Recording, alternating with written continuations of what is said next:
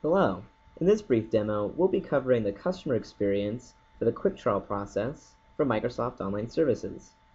Right now, we're in the inbox of a customer who's just received an email from Fabrikam, their partner.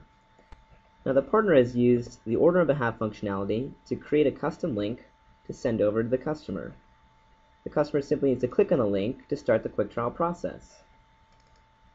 This is the only window the customer will see, and there are only 10 fields the customer needs to fill. 4 of those 10 fields have already been pre-populated, and the important thing to note is that Fabrikam, the partner, has already been listed as the partner of record for this transaction.